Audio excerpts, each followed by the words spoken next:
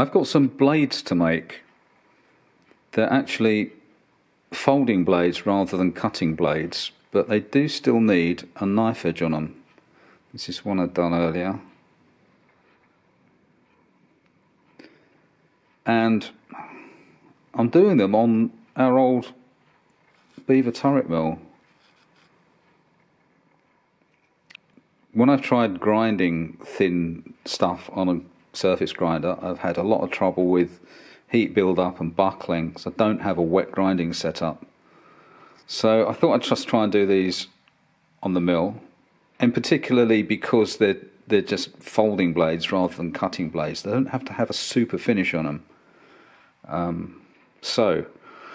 I've got one more left to do, and they started out as 3/4 of an inch wide by 1/32 of an inch thick, so 0.8 of a millimetre. And this one, first step has been to reduce the width to 18 millimetres from 19, or 3/4 of an inch. So that's been done, and now I'm just going to machine the angle for the blade. I've got the head set back at 10 degrees, and I'm clamping them directly onto the bed.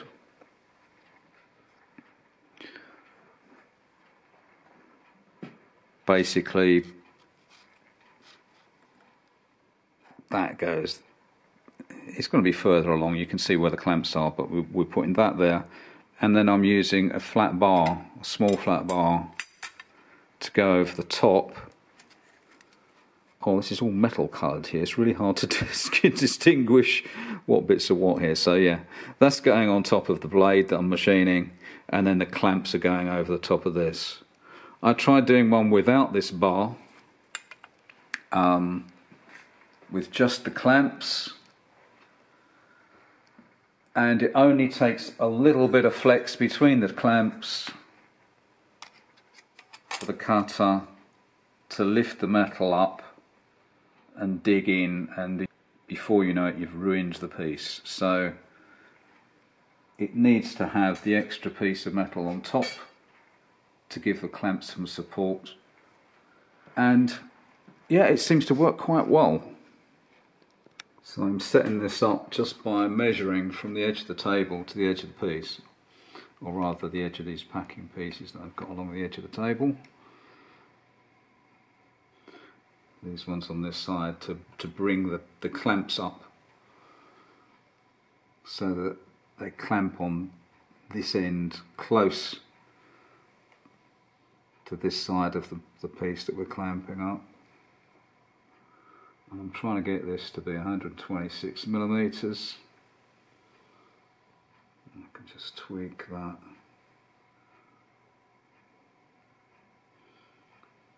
And if it ends up being 126 point,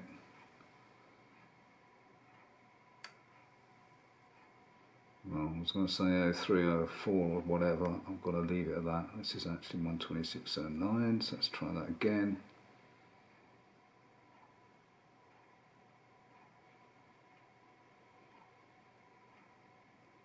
Okay, 126.07, I think that'll be alright. And I want this end to be the same so that it's all parallel. Okay, that is almost there, straight off. Well, 126.08, I'm going to call that okay.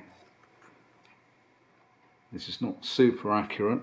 We can't do it super accurate on this machine, but I'm kind of surprised that we're doing okay with this.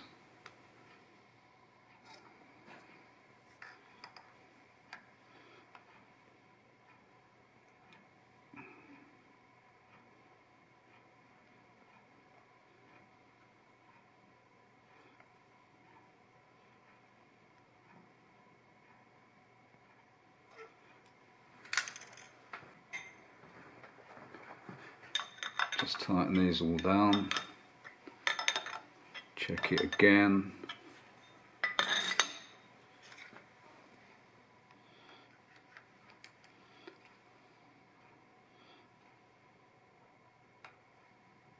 .2605.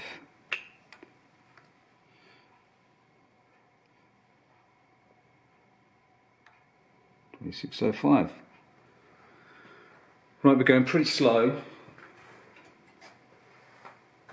Very slow actually. The material is what I always used to call gauge plate.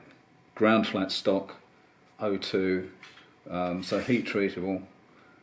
It's machinable and it's as it comes, but yeah, I'm going pretty slow, nice and steady.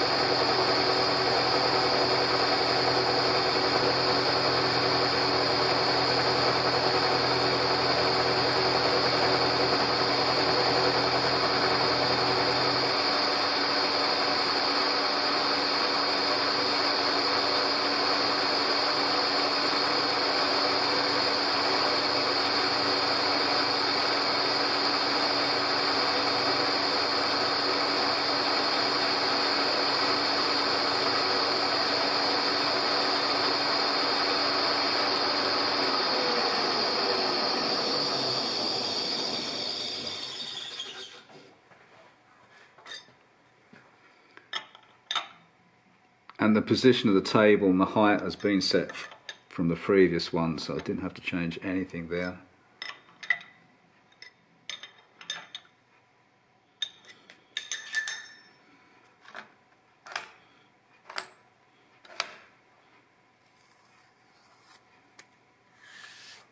Make sure we're not going to get any swarf underneath the clamping bar to put digs in the blade. And I'm just gonna take the rough edge off of that. It's not very rough at all, but I'm just gonna take the tiniest bit of burr that's left on there from the cut.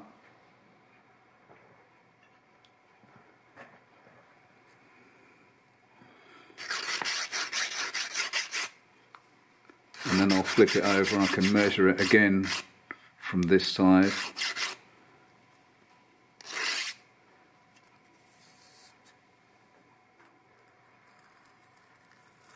Make sure that's clean.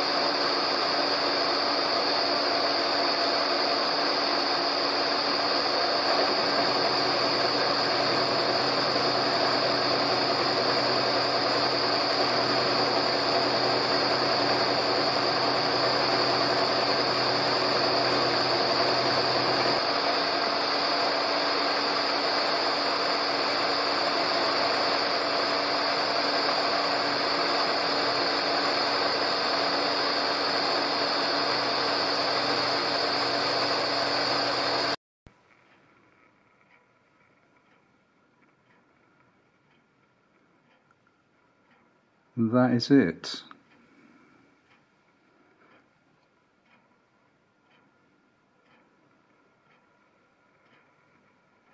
I'll just run a file along that edge, just to a bit of an angle, just to take the slight bit of machining burr that's on there off.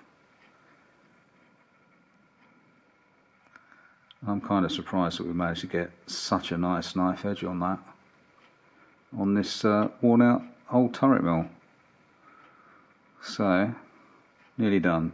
Got to put 3 holes in these, and that'll be that job jobbed.